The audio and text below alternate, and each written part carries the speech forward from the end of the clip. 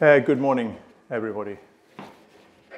As patron, as Sean said, of this Hetton Colliery Railway project, I'd like to add my welcome to all of you to this conference, this two-day conference, in fact. But let me start by echoing Sean's words there, by paying a huge tribute to the team of the trustees who've worked tirelessly, really tirelessly, and yet with such obvious enthusiasm and relish in making sure that this bicentenary celebration achieves the profile that it deserves. This committee, I have to say, a committee of trustees, is one of the finest and the most effective I've ever come across. And I applaud you all very, very loudly. You had the presence of mind a while back. I've had several presences of mind, but you had a particular presence of mind a while back to recruit some help in coordinating your ideas and your project, and you did so by recruiting Gemma. And one of your promotional slides earlier in the program, a few months ago now, you had a PowerPoint presentation in which you mentioned that Gemma is a Sega lass. Well, you did well. The best Segatary this side you've ever had. Bad joke over, thank you. We're celebrating something big today, ladies and gentlemen, and we must remember that. The design and the build of the world's first, and let me stress, the world's first continuous transport of coal from mine to port occurred here with the Hetton Colliery Railway 200 years ago today. I suppose it was not of itself a one-off phenomenon, a one-off event. It belongs to a whole series of events, of developments, inventions, improvements, for which our Northeast has often been a world leader. But this is a big one. And I even happened to notice last week when I was in London that King's Cross Station has plaques up now that says it's currently celebrating its 170th anniversary. It all stems from here. And it played a major part in the story of the Industrial Revolution, and the Industrial Revolution is really where great British engineering traditions have their origins, and for which this country, and particularly the Northeast, is so renowned. Now, amongst those engineers, we must acknowledge probably the most famous, certainly the most recognised, as being the Stephensons, who so quickly capitalised on the success of Hetton Colliery Railway with the backing from the Pease family, extending the principle to the carriage of passengers rather than to coal. And in 3 years' time, we'll be celebrating the bicentenary of Stockton and Darlington, and I'm certain that everyone looks forward to that eagerly, confident that under the auspices of the Friends of the Stockton and Darlington Railway, we shall be treated to another great programme of events. But as well as Stephenson, there are many names specifically associated with the history and the development of coal mining in the Northeast, whose legacy lives on in some way. Vane Tempest, Bowes Lyon, Lambton, so on and so forth, the coal-owning families. Large, small, aristocratic, modest, entrepreneurial, whose direct link to the mining sector ended with the creation, these are all the owners, it ended, of course, with the creation of the National Coal Board in 1947. One of the names often mentioned is Joicey. It's a curious name, one that a late cousin of mine has traced back to the 1500s, all over the shop really, Edinburgh, Nottingham. He even claimed at one point that we were sheriffs, the Sheriff of Nottingham. I don't know, but different spellings, and this is the confusing bit, because not sure you may be able to see that, but it starts off as being Gowsey or Jowsey, and it sort of morphs in and out of Joicey. And so you see right at the bottom here, I can't get this clicker. Oh, sorry, I'm going back one. There you go. Right at the bottom there, you can see where I've circled Henry Jowsey, and that's the first instance we get of Joicey, Joicey. So it is very confusing. And it was the case that this spelling wandered about a bit, right up until the early 19th century, the period that we're talking about today. It makes it hard to track the connections back correctly. And I should say that instantly there are many, many people in this room who know far more about the role that the Joiceys played in coal mining in this area, and about which Joicey is which, than I do. I'm only an amateur, and what I have to say may be common knowledge, it may be a half-truth, it may be plain wrong. So therefore I apologise in advance if this opening address doesn't quite set the right academic tone or the gravitas that the subject demands. But from what I can see, probably the most enterprising generation of the Joicey family, however you want to spell it, was born in the first half of the 1800s. A branch living then in the Low Fell area of Gateshead, who seemed to have been largely engineers. And in fact, it wasn't until 1911, as John Cook has just reminded me, that the first Lord Joicey, as he had then become, purchased the Hetton Coal Company and brought into being the Lambton, Hetton and Joicey Group, and one of the largest in the world. Its heyday producing 6 million tonnes of coal annually and employing 20,000 people. And yet, I'm quite intrigued by a link between the famous Robson engraving and what I know about the story of my great-grandfather. So this is the Lambton, Hetton, Joicey colliery things. So we get, this is the famous Robson engraving. Now, I've pinched this version, shamelessly, from Les Turnbull's editing, when he gave a talk to the Mining Institute. It shows us that the master sinker at Hetton was a George Joicey. So the genesis of the Joiceys begins in the early 1800s with a James Joicey, born in 1806, the eldest of the sons of that engineering family in Gateshead. Now, it's recorded that this James Joicey, when he grew up, was apprenticed as a young man to a colliery viewer. Where? Hetton. When? Well, reckoning that an apprenticeship in those days was when the lad was 15-ish, that sort of age. Correct me if I'm wrong. We can take his date of birth, 1806. We add 15 years to that, and by the rules of mathematics, we get to 1821. Strange coincidence? I think not. I think James, like many bright men at that time, saw what was happening at Hetton. It was exciting, it was promising, and what they all wanted to be part of it.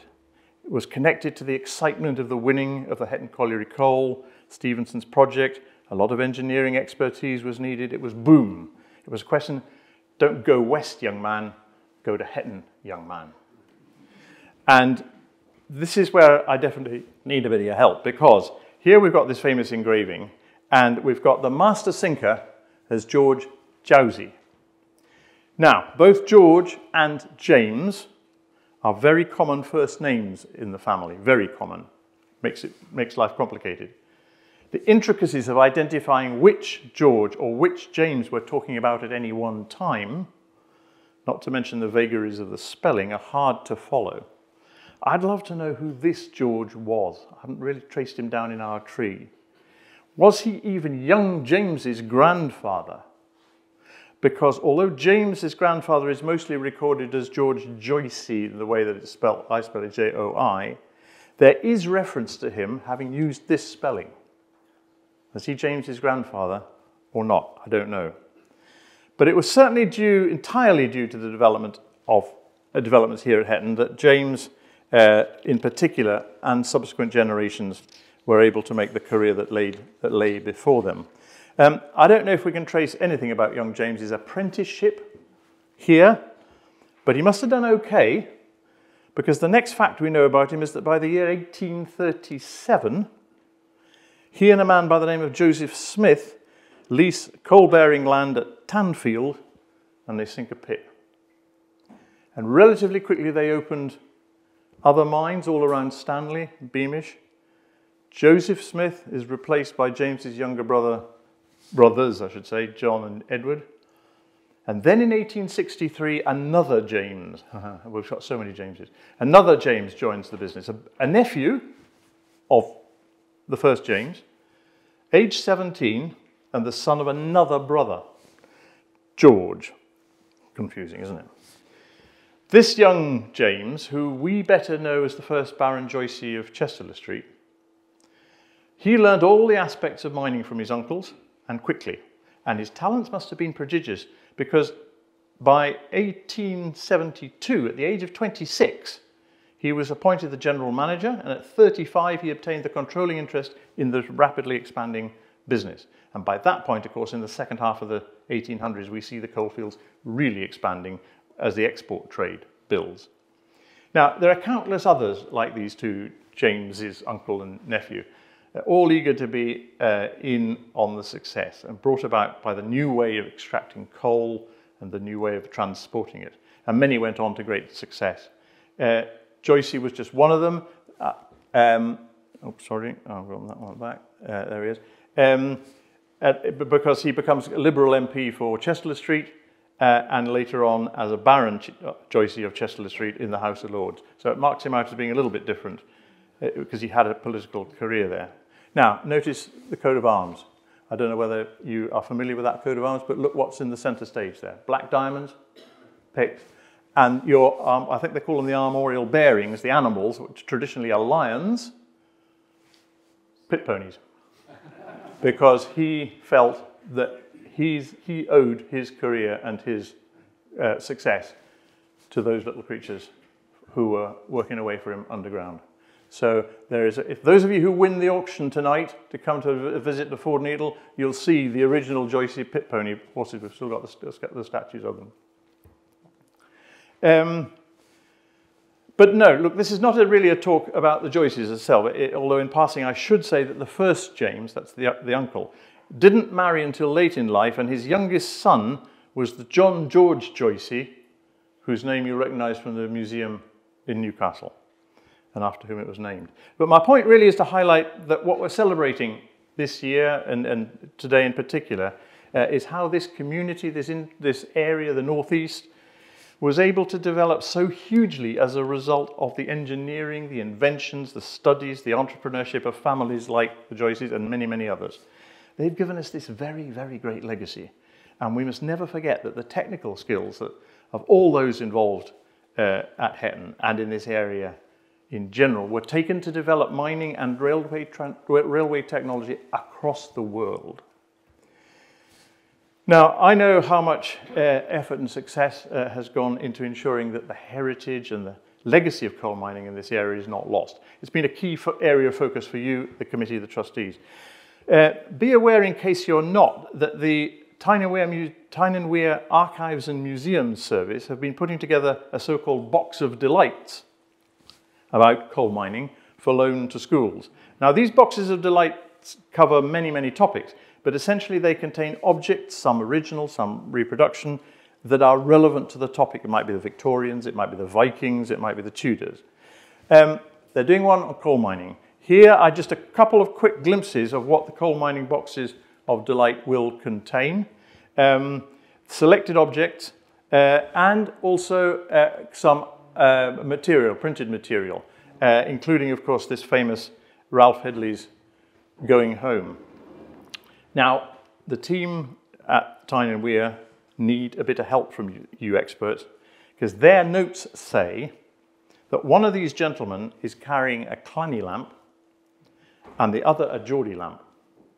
But to their untrained eye, they say they look identical. And there's also, so we need a bit of help on which is the Clanny and which is the Geordie. There's also, incidentally, a box about Stevenson's in their collection with two puppets, finger puppets, representing father and son. And from somewhere, and nobody's quite sure where, comes the observation that George had a strong Geordie voice and hated speaking in public, and son Robert had an educated voice and loved talking in public. And so his dad put him in charge of sales and promotion. We don't know whether that's true or not. Comments afterwards, please. Anyway, the boxes of delights for coal mining will be available on loan to schools in all the Tyne and Wear area next year, and they hope that the service hopes that it will be particularly popular here in the East Durham area. So look out for one at a school near you, or have a word with the school about having these boxes on loan.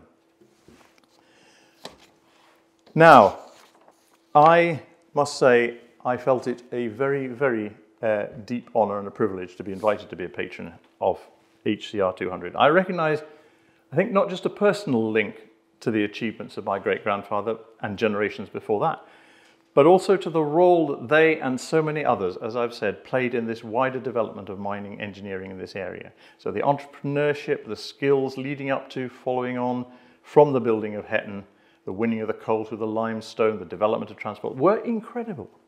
And their legacy is our heritage and our communities as we know them today. I believe that very fervently. These people took mining and railway technology to the world, and in short, they made the Northeast the great place that it is. We owe them a lot. So it's exactly 200 years to the day since the first shipment of coal left Hetton directly for the Staithes at Sunderland to much acclaim. It was a Monday, I believe.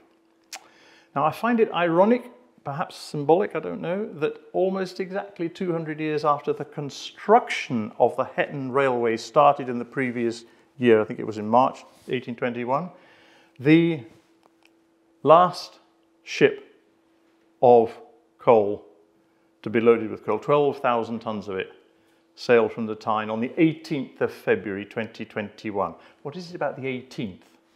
Seems to crop up quite a lot, doesn't it? The coal on that ship, if I have my facts right, was from the field house operations at West Rainton, just a few miles from where it all began. And as a press release said at the time of this last shipment, the world moves on from coal. Almost exactly 200 years ago.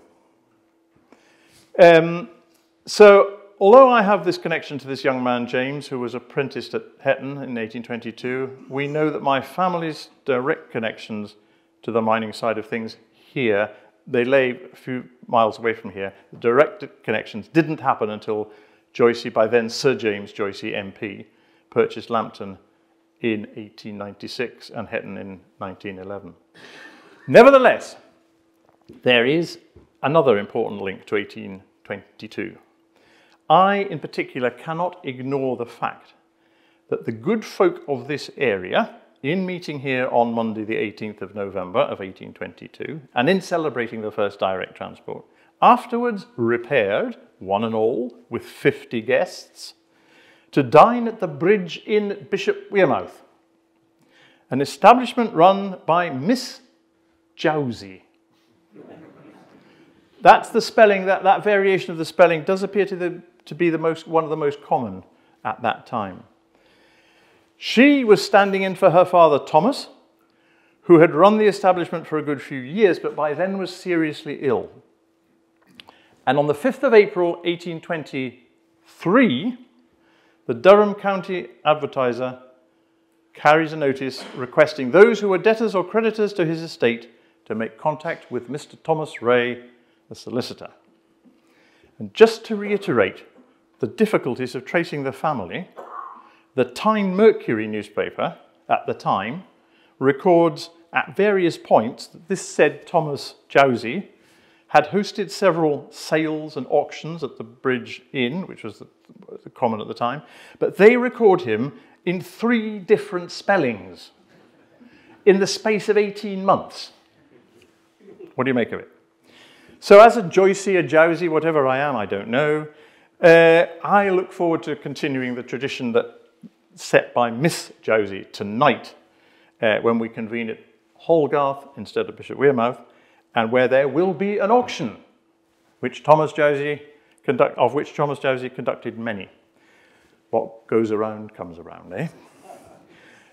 So let us get on with proceedings. That's enough from me. I'm very pleased to be here. I'm looking forward to this weekend with great enthusiasm. We're about to hear some very important contributions, ladies and gentlemen, from our speakers today and tomorrow morning that explore aspects of this wonderful story in much more detail on a very, very significant weekend. Thank you very much.